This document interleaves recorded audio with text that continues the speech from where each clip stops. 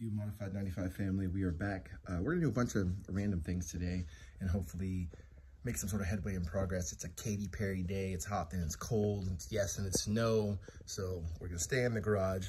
I'm sweating because I just ate vegan ramen, kimchi flavor. A little overweight, but you know what you gotta do. Just give me 5 on my black hand side and let's go. Let's take a second to come over here to the library. This is one of the more heavy duty shelves. There's a lot of very important things here. I was gifted some cams. These ones right here. I think both those sets are actually GSR. That set is B16. That's a head I got that's just for parts, which reminds me that I have extra studs, stock ones, to replace the broken ones on the B18A, which is sitting right down here until I have time or parts to work on that. Still got more recycling to do if you guys saw that video. These are the cams that came off of my GSR project. And so I want to spend a little time on that. One of the things I did, I was so excited. It was my first time really taking apart a B-Series engine. And I did not think that, hey, maybe I should take these cam gears off, especially in my heart of hearts, I was dreaming of changing to different cams. And I would need those factory gears because California, we get very little leeway. So now I'm stuck with the problem of how to get those gears off. And if you look at almost every single one of these, you can see those two down the bottom, PR3. Those are B16 ones, they say PR3. Those say PR3. This leads me to believe all these VTEC ones are the same. So look at that empty space. I pulled that head down. That one actually has all the cam caps to hold the cams in place. So I'm going to tighten those, and then hopefully we can figure out a way to safely get off these cam gears so that over here in stasis, in this holding pattern where the motors are put together, where the motors are taken apart, I'll be able to possibly drop in the cams. I don't actually know how to set them up, so I don't want to damage anything. And I know that the valve lash has to be set before, well, I think that it has to be loosened and then the cams put in, then the valve lash set appropriately. So let's see where we're at. So here we go. This is another spare head. It has broken studs. There's a lot of different issues that will need to be dealt with. Maybe this can be salvaged, I don't know, but for right now, it's for parts. You can see on the front here, this one, some of the holes are messed up. That hole's messed up. This one's obviously broken off. I think a few of them are rounded. I had taken this to the head shop, and they took this one and the one next to it with the B16 cams, and they put everything together. They took all the good parts off this all the good parts off that, and they made this head over here. So I had one complete assembly, both top and bottom, that were in good working order. But I still don't want to give up on this, and there's still so much good stuff. So I'm hoping what we can do is I can secure these down. I'm not going to torque them down. I'm just going to tighten them down by hand just so they're nice and snug. I don't have that fancy tool that holds these, but I will find something to place in here so I can get these loose. And that would advance us very far in this project. If anything feels like it's going to be damaged, I'm just going to cut it right there and start working on any of the other numerous things that we have to do today. I remember watching a video. I would tag the person who made it, but I have consumed all the Honda content, it seems, that has to do with the B and some D series motors. And since I don't have that little cool piece that holds these gears in place, and this one's not very tight because they took out the valve springs on this side. I believe this is the, I don't know what side this is. Oh, this is the front. So this is the exhaust side. I took out the valves on this side, and I think they went into that head over there. So I need to keep these fixed so I can give these a light turn. And so for one of them, it was super easy because the one that turns this way, I was able to put this in place without, it didn't seem to damage anything, and just very gently gave it a bump with just my regular ratchet. I wasn't using any air tools, impact tools, just by hand. And I would have loved to use the Snap-on 14 like I used the Snap-on 12 to anchor these bad boys down, but I broke that and it still needs to go back to the Snap-on truck. And then I turned this over and did the same thing on the other side just so I had proper leverage. And now these should come off. And I don't think there's any extra damage or wear on these. I was very careful, and The gears still look as nice as they did now. So I have to remember, once these come off, I need to keep these together.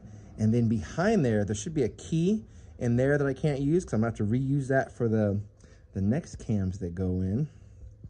And I'm sure I can just snug these up to the new ones. And somewhere in this Honda library, I should have new, I want to say cam seals. I'll show you. Pretty much every set has them on there. Right there. There should be new ones. Usually you're like, oh, these are good enough, just so you don't have to take these off. So this will actually get new ones because the cams will be new, but the cam gears will be factory. And then we'll look at the cams. I showed them before, but they've just been sitting in their box, saying safe. They didn't get all dinged up or anything happened to them in the meantime before I got to experience their wonderfulness. So if you're from California, you would know why this is important. There's so little flexibility we get on a car that's going to operate on the roadway. And I like to go fast, but from 0 to 65 till I hit freeway speeds, and then got to cut right there because you can't be breaking the law. So these are the only California legal cam upgrades. So they're the stage 1 Skunk2s. They're supposed to be just a little bit more aggressive than the Civic or Integra Type R. So they should match up with everything else we've done to this GSR to make it a lot more like a Type R, which is our end goal. It was a Type R on a budget, kind of like a ghetto Type R, because we did not use the PR3 head. I was also looking at the cam gears, not these ones, but these ones also say PR4.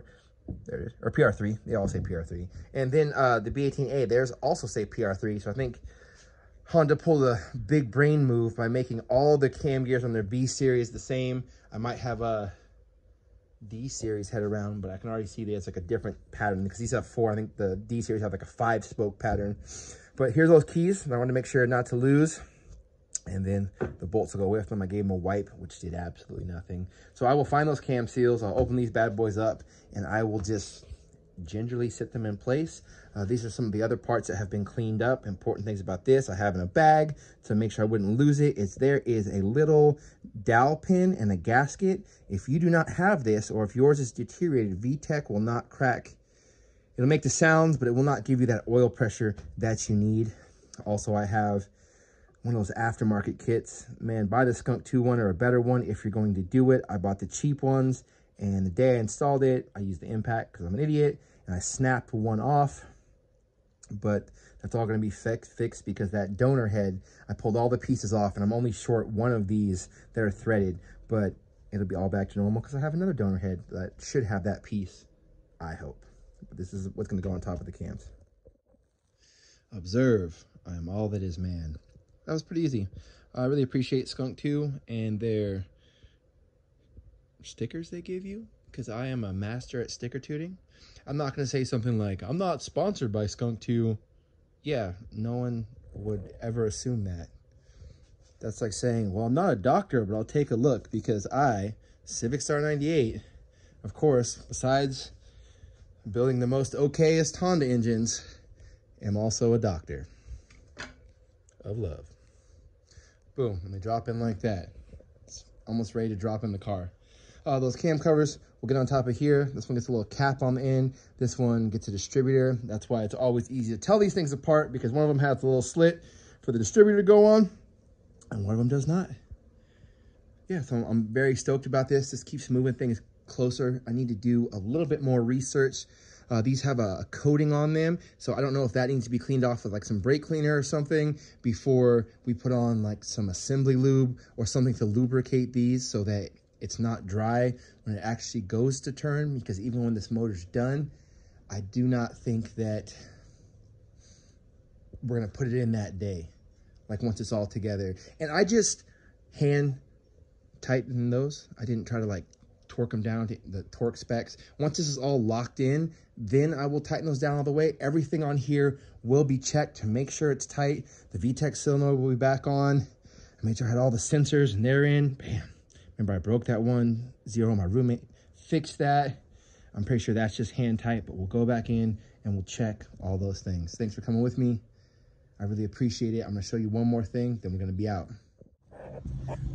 Sorry, it's a little windy outside, but it's the final scene, and I wanted you to see this. So this is what I'm running right now. This was the B16 that belongs to my housemate that we swapped in because of all the motors we have sitting there. This was the one that had most recently been running. So swapping off a few parts like the fuel rail and some sensors and distributor allowed us to get this thing up and running by the next day or so once we started working on it.